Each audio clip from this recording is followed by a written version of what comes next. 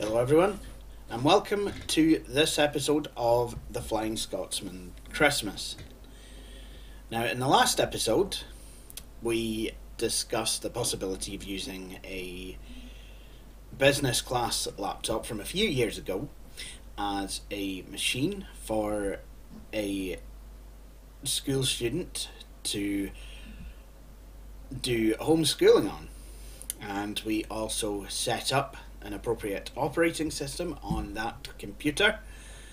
In this episode, we are actually going to update said operating system and populate it with a few applications that you and the child in question may know and love. So, with that said, well, I must kind of actually qualify that and say we don't actually look at any of the educational software that is available. There are vast libraries of different educational programs available for Linux, and this was absolutely nothing at all, as far as I'm aware, to do with the One Child Per Laptop project, which I believe did run on a version of Ubuntu or Debian or something like that. It was certainly Linux anyway, but yeah, I mean, this is literally just kind of basic, because I think the original premise for this video was a laptop for anyone to be able to take part in just be able to get online and interact with people and take part in groups. But I don't know where down the line this video kind of transmogrified into it being about a laptop for a school student. But those are the breaks. So basically it's a could be a machine for a school student to be able to get online and do schoolwork, or it could be a machine for a vulnerable person to be able to get online and interact and have some human interaction. So yeah, you decide what it's going to be used for, I guess. I'll just kind of very clumsily provide a roundabout way of how we're going to go about setting the machine up. So, without further ado, let's get back to the action. So, the next thing that you want to do is, it will say that you have, it will come up at some point that you have updates. What I like to do, obviously, I like to go into the system settings and start customizing it. But this is just me. I need the larger mouse pointer. I also could use bigger text, so probably look at the scaling options. I nearly said scalability. That's not the correct word. 0.48 for the mouse pointer, and if I go down to the display options,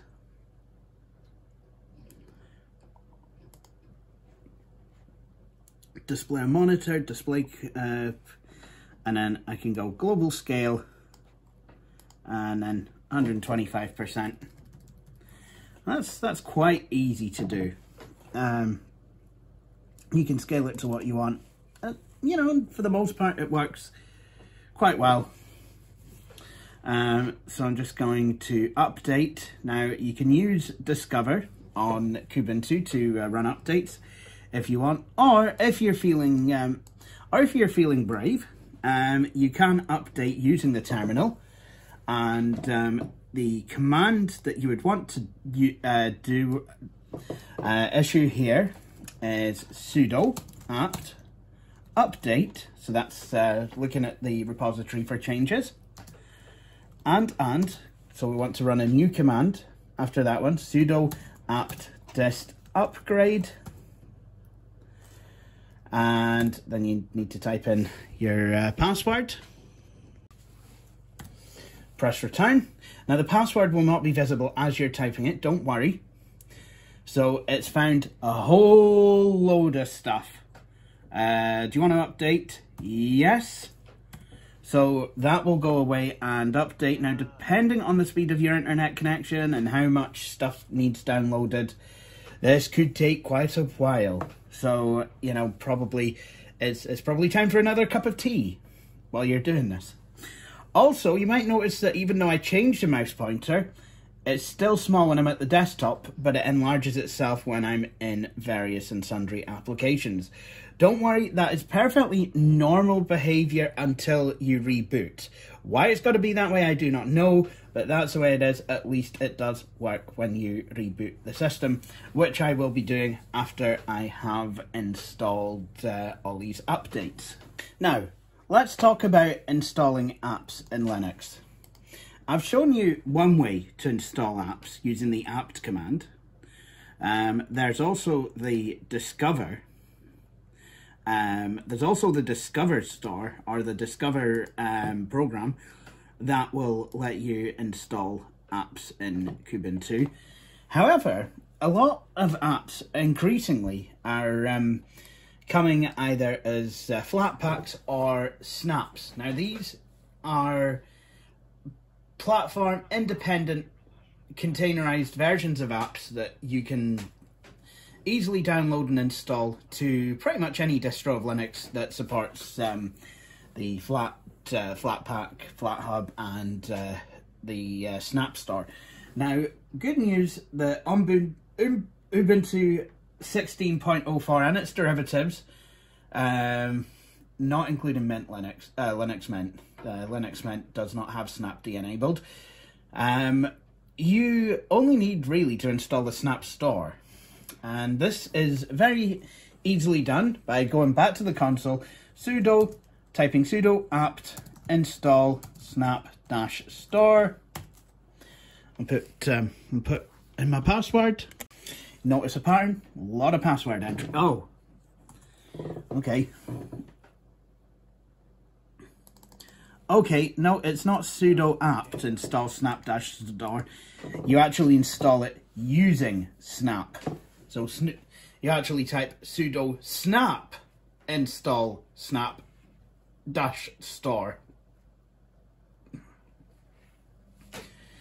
I do apologise. So that is setting up Snap, and you can actually use Snap to install various apps. For example, Skype. I think AnyDesk, versions of LibreOffice, newer versions. Although I will go into LibreOffice because obviously 2004 comes with a pretty old version now of LibreOffice. So yeah, that is going to need updated. So what I'm going to do is I'm just going to wait for the Snap Store to install. Not very snappy, is it? Okay, so now that the Snap Store is installed, we can have a look at it. Snap Store. Now, it's always a good idea to look for something in your distro's repos first of all. So using discover if you're not too au fait with the command line. First of all, only look for containerized versions of apps if you can't literally find them in your distro. Speaking of which, let's go and start out LibreOffice.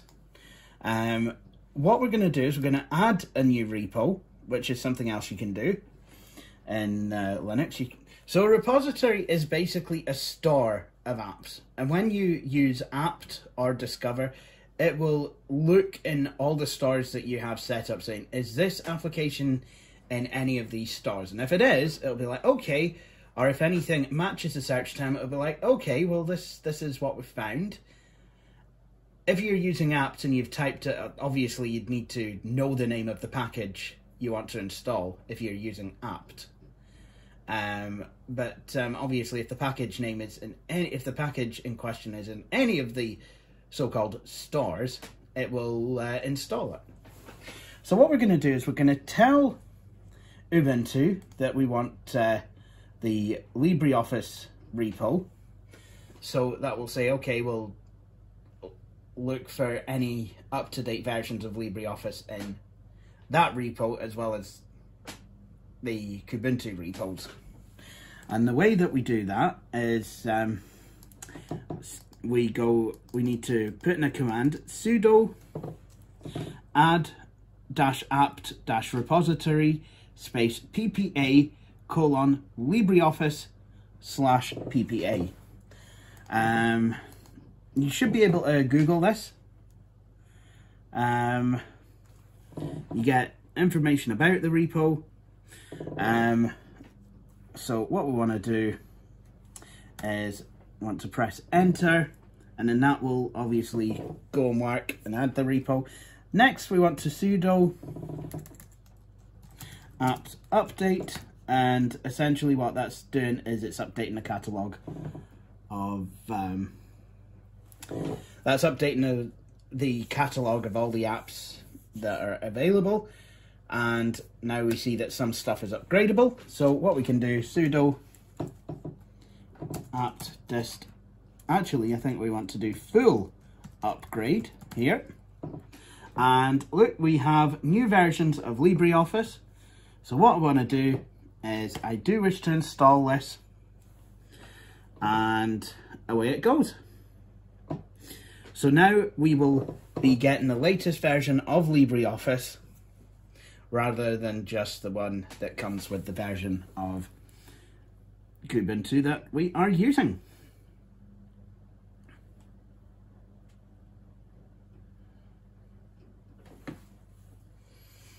That just keeps us right with the latest features.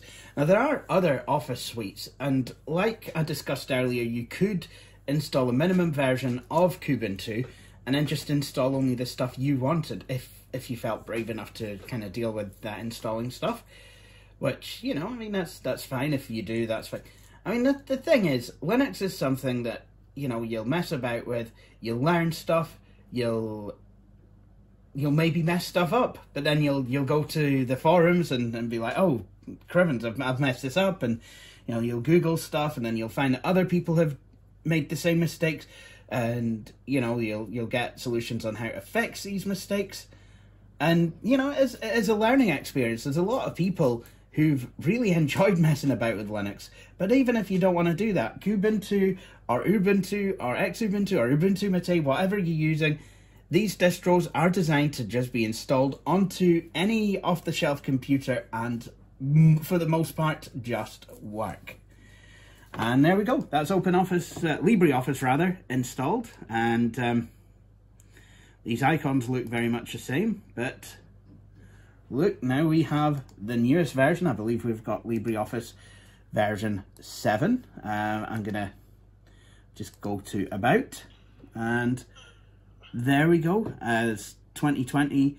Which version? Yep, 7031. Nice. So there we go. Now, next what we want to do is install Flatpak. There. Install Flatpak. Although sudo jings apt install Flatpak. Oh, jings. Right. Oh, and then there's now you might find there's packages to auto remove, like just there we did. If you want to run sudo apt auto remove, beware that you could end up bricking your system. So unless you're confident you really know what you're doing, don't run that.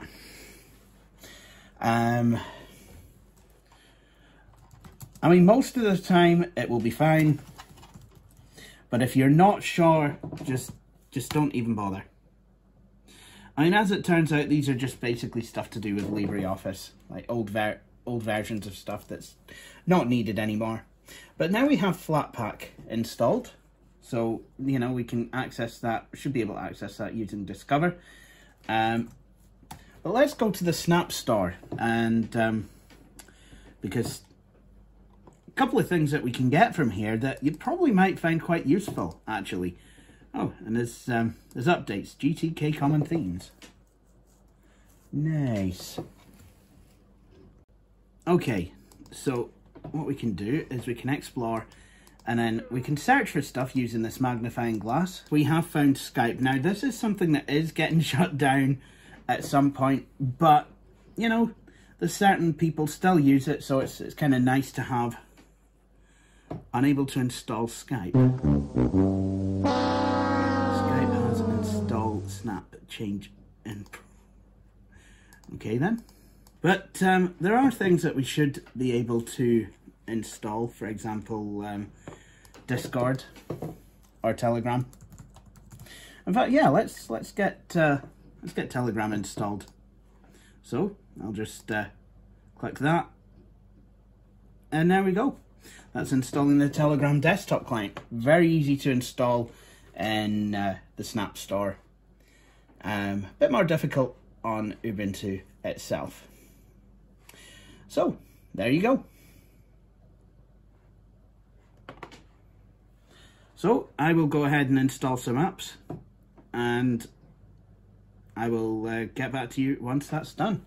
So we can actually have a look at, you know, just some of the stuff that you can do on Linux that you might feel comfortable with on Windows.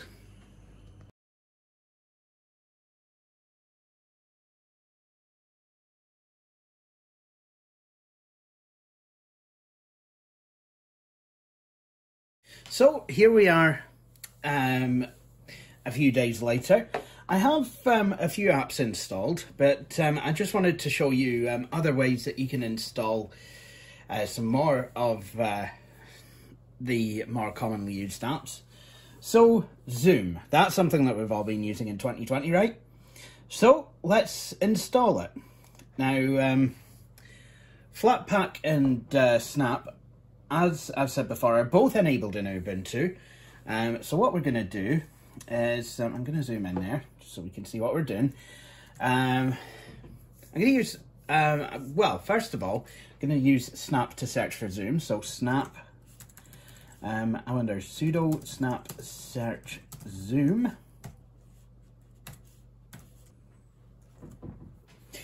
Okay, so let's have a look at some of these programs.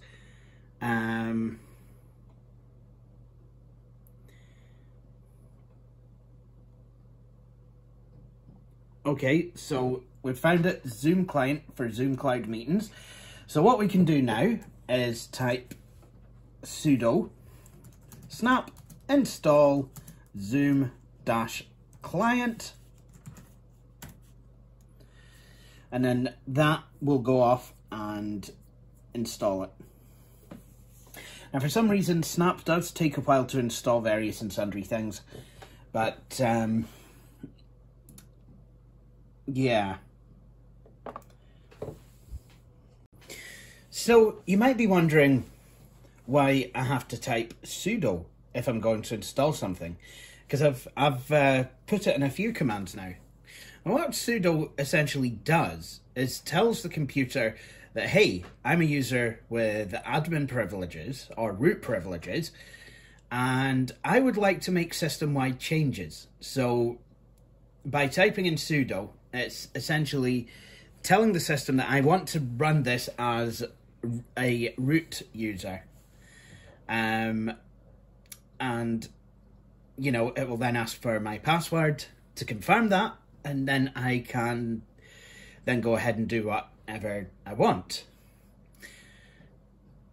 Now, if someone who doesn't have root privileges tries to run this command, then they will get quite a frightening prompt that the user is not in the sudoers file and that the incident has been reported.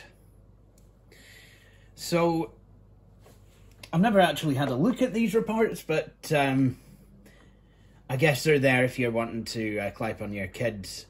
Well, I guess they're there if you want to monitor what your computer's been doing. The sudo command will clap on anyone who is not actually a sudoer.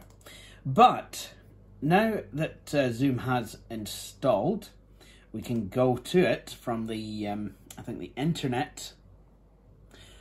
group. And there you go. You have access to Zoom. Now, there are also a few Microsoft things available. So you can get... there is a version of Microsoft Edge currently in development for Linux.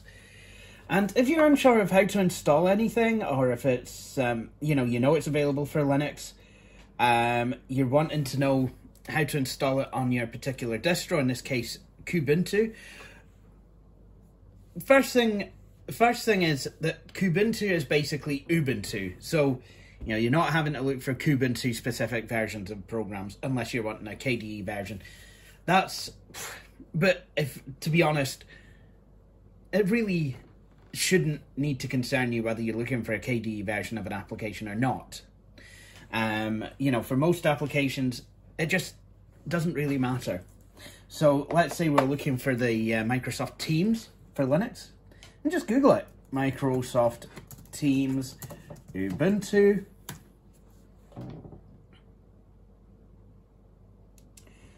And we see how to install Microsoft Teams. And how to install Microsoft Teams Linux on Ubuntu and CentOS. Ubuntu 16.04 and 20.04. And that basically just there, you're actually given what commands that you need to copy and paste. So literally you could just copy and paste, as I've done there.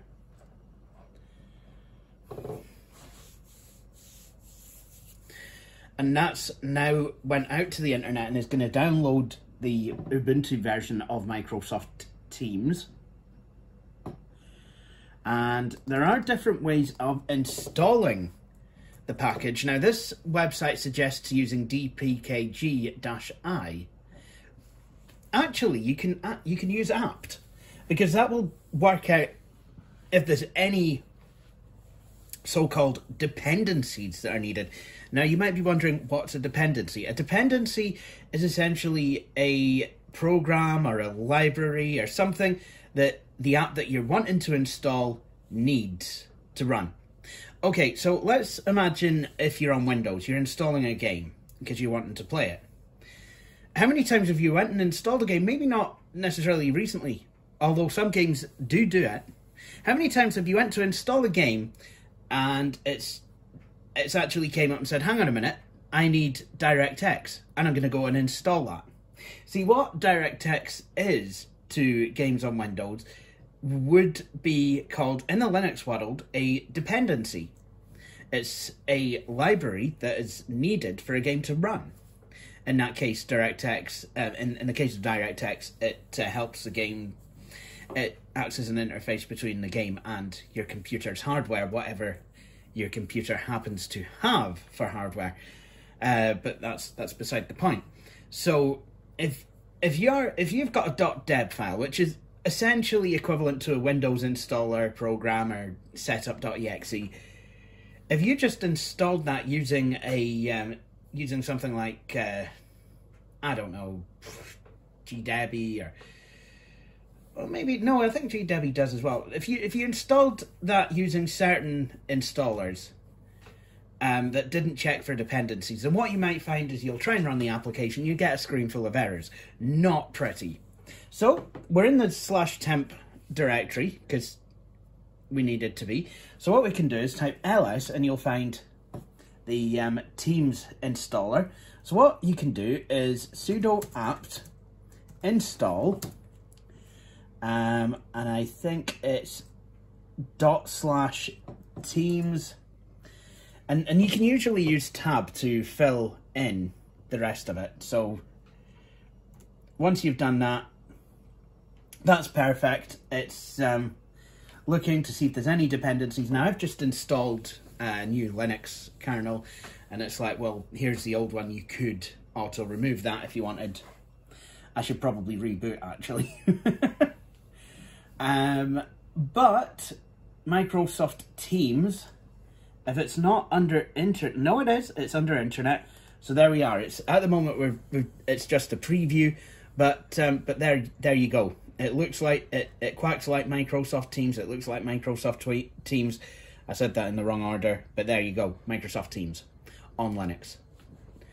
More importantly, Microsoft Teams natively on Linux. Now, there are other things that you can do in Linux. You can run various and sundry Steam games. Now, I'm not going to show you that in this video. I probably will show you that in another video. I did show Steam running on my Haswell build with Crash Bandicoot using Vulkan. This laptop will never ever support Vulkan because it uses Intel graphics from the Ivy Bridge era. So that's never going to happen. Sorry, it just doesn't. But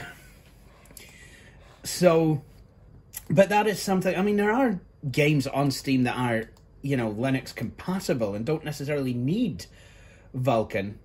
So I mean, I've got Euro Truck Simulator 2 working on an HD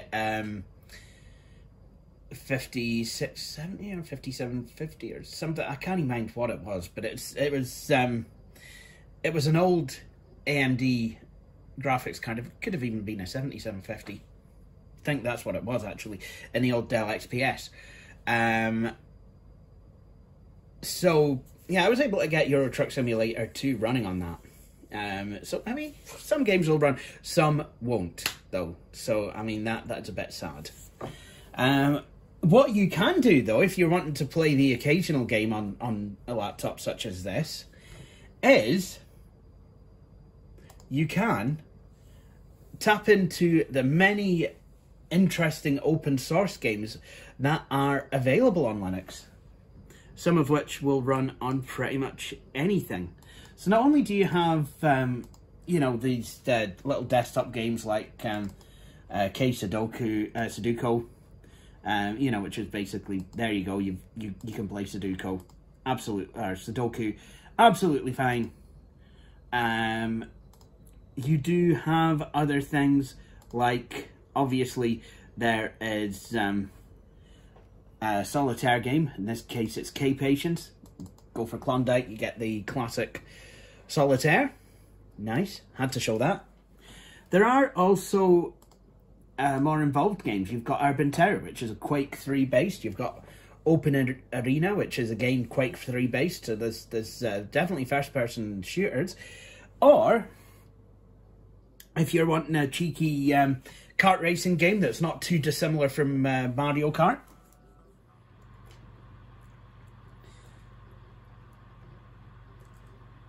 So maybe kart racing isn't your thing. Well, how about Extreme Tux Racer, where you basically got to slide down a slope and collect as many fish as you can, and it's it kind of reminds me, even though you're not actually skating, you're actually a penguin, you're just kind of sliding down. It kind of reminds me of Cool Borders in a way. And some of the music is fantastic.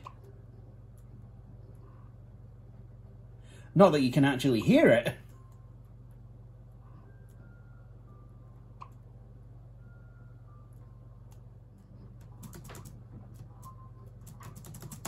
See, now I can break blocks with my head, just like in Mario. I can collect coins, just like in Mario. I have different power-ups, just like in Mario.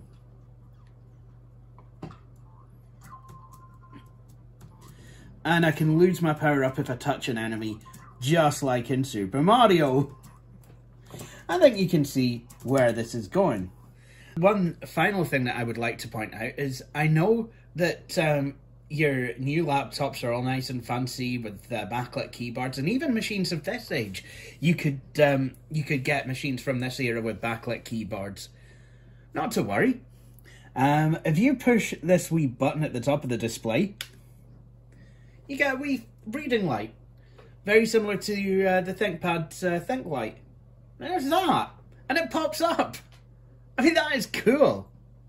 And then if you don't want that light, you can put it away again. Just press it in, it clicks back, and it's away. So, there you have it.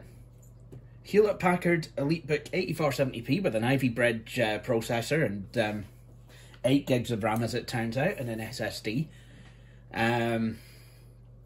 Cost me, well, like I said before, I mean, I did have to buy a couple of things for it, so cost me, I'm going to say about 120 all in, you know, with the SSD. SSD is not required for Linux, but it can certainly make your machine work faster.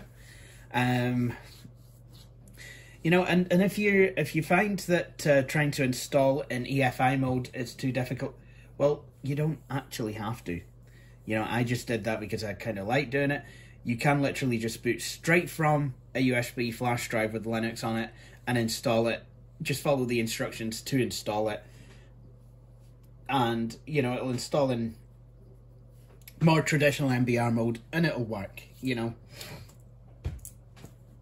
I just kind of like EFI mode for a few various things. It seems to work nicely with SSDs, and actually, if you're dual booting, which you can do in a Linux and Windows box, EFI mode isn't a bad thing to have. But with that said, I think I've said all I need to say in this video, so I think I will call it. I'll call it a day with that, and I'd like to thank you all for watching, and please do feel free to join me for the next episode of the Flying Scotsman Christmas. Cheery bye.